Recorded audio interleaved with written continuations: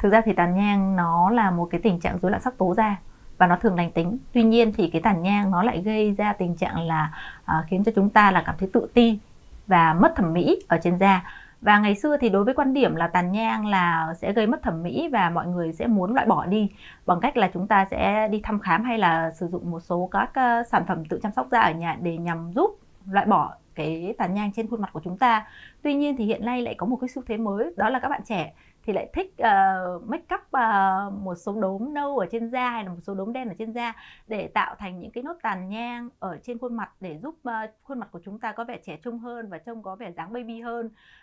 Và ngoài ra một số người thì lại có xu hướng rằng là thích tạo một cái tàn nhang tự nhiên, đó là họ sẽ tiếp xúc với ánh sáng mặt trời lâu dài và nhiều hơn để người ta có muốn một cái khuôn mặt